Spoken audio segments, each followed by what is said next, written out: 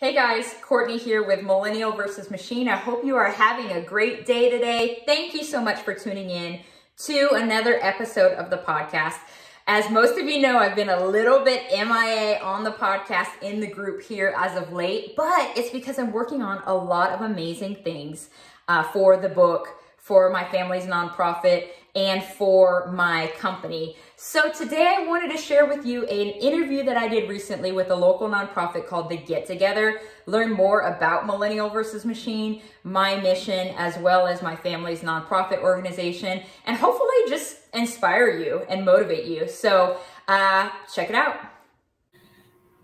Hey, today we have a special treat for everyone. We have Courtney King, a Houston and Dallas-Fort Worth real estate mogul on our get-together show. Mogul, okay.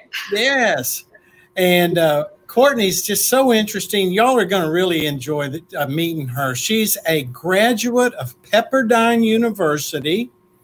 She runs a real estate company called King Realty and Management. They work in Dallas, Fort Worth, and other metropolitan areas. She is the author of a book called Millennial versus Machine. And Courtney, we're going to come back to that because I want to know how millennials versus the machine works. But it certainly seems like a book I can read because I think it's 56 pages. So I kind of like that. Yeah. Now, it also says she's a serial entrepreneur. So I really want to know what a serial entrepreneur is. What are they like? Last time I heard serial in front of something, it was an axe murderer or something. I know you know that. Now, her passion is to pursue God's purpose for her life and to share the experiences and wisdom passed down from her parents to motivate and help people fulfill their calling and purpose. Now, I want to tell you, that's a great mission statement. She resides in Manville, Texas, and is actively growing her business and is also working with her family on a nonprofit called King Sovereign Farms. So we're going to get to all this stuff. But Courtney, it is a pleasure to have you with us today. Roger, thank you so much for having me. Thank you for the introduction, and just thank you to everybody at the Get Together for having me today. You are certainly welcome. Okay, you are an entrepreneur and you've accomplished so much. I want to know where you get your motivation to take on so many challenges and new endeavors. And while you're explaining that, I really want to know what a serial entrepreneur is. Okay. So first of all, I guess to start, what really motivates me is my background. Okay, I reflect on my background. I was born and raised in Portland, Oregon. I'm a West Coast girl. I'm the oldest child in my family. I'm one of 6 siblings. And both of my parents came from poverty. And growing up, I saw how hard they worked to give my siblings and I more opportunities, more experiences, to show us that there's so much more to life and that we can go get it and we can grab it. And so knowing how hard they worked and how hard they continue to do so just motivates me and keeps me going. And then my second motivation is just knowing that a day is going to come when I have to give an account for my life. We all will, right? Did I do what the Lord, wrote about me in his book? Was I obedient as he was leading me? Did I love him with my whole heart? Did I love my neighbor? All of these things are questions that I'm sure are going to be asked, and I want to be able to say yes. So those are my 2 main motivators.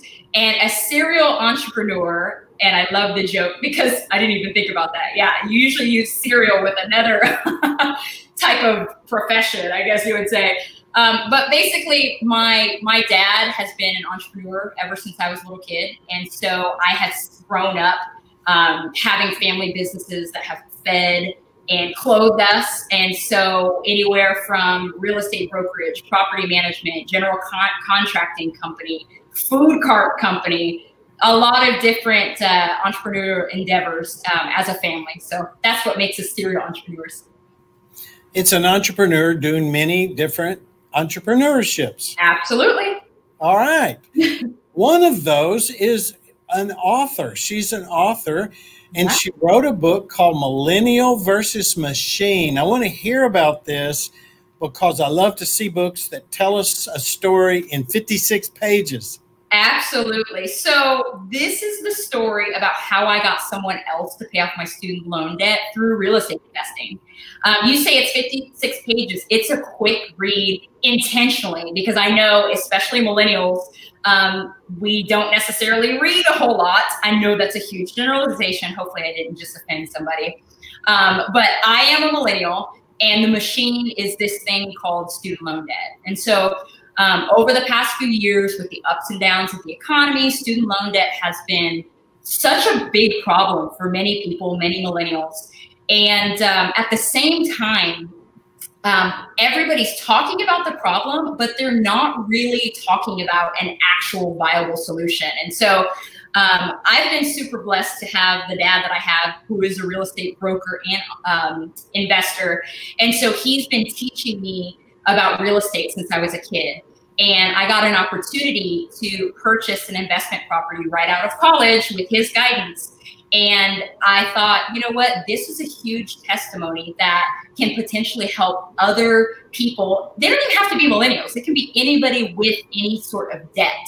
And I literally tell my story and walk them through step by step on how they can invest in real estate and have this asset that generates the cash flow to pay for the liability, which is student loan debt or any other debt at that. And so it's been super fun sharing my story. And I have a podcast that goes right alongside it. It's called the Millennial versus Machine podcast. And it allows me to kind of take the concepts in the book, go a little bit deeper. And, you know, I host it. So it kind of allows me to connect with the audience that's reading the book a little bit more closely. That sounds, so it's good for, you don't have to be a millennial. If you knew of someone that was an old, washed up, older person, they might be able to use this book, maybe to pay other kind of debts. Absolutely. I've actually had some people write reviews, baby boomers that have other debt, not necessarily student loan debt, but it's very simple. It brings the whole concept of real estate investing down to kind of the simplest form because it doesn't have to be complicated. Cool. I'm gonna tell a friend of mine that might have that need to buy it. Okay. Now everybody wants to know how to grow their businesses, how to make money, and particularly our audience wants to be good students of what stewards, not students, students and stewards of what God has given them. How does your desire to be successful and make money intersect with your desire to follow God's purpose in your life? Okay, this is so good. And to really answer the question, I want to share a little bit of my story and how I was before, okay? So I graduate high school, I go to Pepperdine, I start making plans for my life about, you know, plans to become an attorney. And I had everything just mapped out in my head, okay? And my primary motivation was money, like get the money. That's what I feel like was instilled in me from a young age, get the money, especially coming from the background that I come from. And so then what happened through a series of events starting in 2017 is God started to change me. And he started to show me, no, the money is not the goal. And so what really the goal that he showed me is a surrendered life, okay? That's the real goal, that Jesus is the king. He has a kingdom, and then I'm called to play a role in that kingdom, okay? So then my focus started to shift from the money and the grind and the business. And ever since then, I've been on this journey of learning my purpose, which is ever changing and evolving, and really tuning my eyes and my ears and my heart toward the king, and then being obedient to his instructions. And then sometimes when the instruction isn't clear, walking by faith and constantly acknowledging him in everything. And so now I operate, you know, in the sense with King Realty that, okay, King Realty And everything that I do from a business perspective and in life, it all belongs to God. And then I'm just a steward. I'm just a steward of these resources that he's provided me. And it really makes the verse in Matthew, seek first the kingdom of heaven and his right way of doing things, and all these things will be added. That's really my guide. So when I do just that, when I seek his kingdom and his righteousness, then I'm going to be successful in business. But most importantly, successful in fulfilling what God wants me to complete.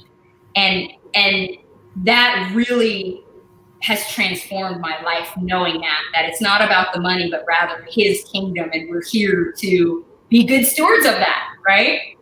Now, the other thing you said, which is meaningful, and we all have to remember, yes, we are stewards of the money. Yes, we're stewards of the resource. One of those resources is our lives. Yes. And that we are answerable to God for the talents and treasures he's given us. And we sometimes forget. We go, wow, we are also, it's our life that he's given us, that he has saved. All right, let me, a final question here. Tell us a little bit about King's Sovereign Farm. And to you folks that are listening, King Sovereign Farms is one of our emerging partner ministries. So we'll be hearing more about that. But Courtney, in the meantime, tell us about this ministry.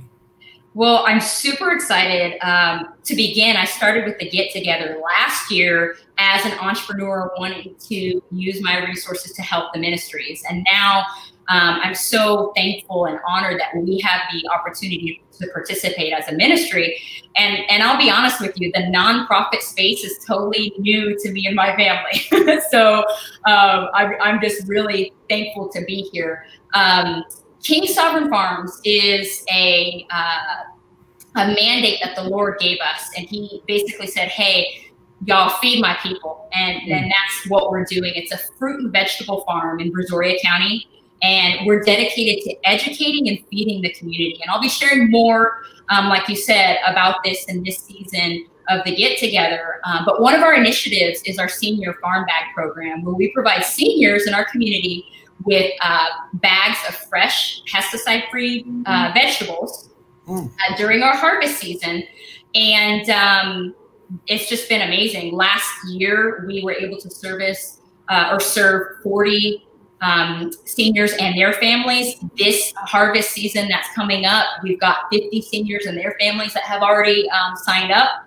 And I think just we understand that seniors generally are on a fixed income and may not have the resources to buy organic vegetables. But at the same time, from an age perspective, you know, the nutrition is really, really important. And so we just want to really promote, you know, good nutrition, even educational opportunities to show them how they can grow their own fruits and veggies as well.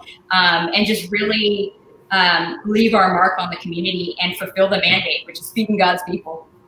That's perfect. What a great description. This has been a pleasure to get to know you, and looking forward to hearing more about King Sovereign Farm and what happens in your life, and just many blessings from us at the Get Together to you. And thanks for being part of our family. Thanks so much, guys, for tuning into the interview with Roger and I. I hope you enjoyed it. I hope you found it inspiring. Got to learn a little bit more about me and what I'm about. Now, guys, before the end of the year, I'm going to drop one more episode, and you will not want to miss it. It has to do with things that you should know going into 2021 if you are trying to get started in investing in real estate. You won't want to miss it, so stay tuned. The podcast is available on Spotify, Apple, Google, and so many other platforms. Visit CourtneyMKing.com/podcast to learn more. And last but not least, I am going to drop a free Millennial versus Machine course. I'm working on it, putting the finishing touches on it, and so keep an eye out. If you are interested in getting access to this free course, comment below. You will be the first to know once it's actually published. But this course is especially for some of you guys that have the information from the podcast and the book and need a little bit of an extra push to get started. this course is for you. So make sure you visit CourtneyMKing.com/podcast and stay tuned for one last episode of 2020. Have an amazing day.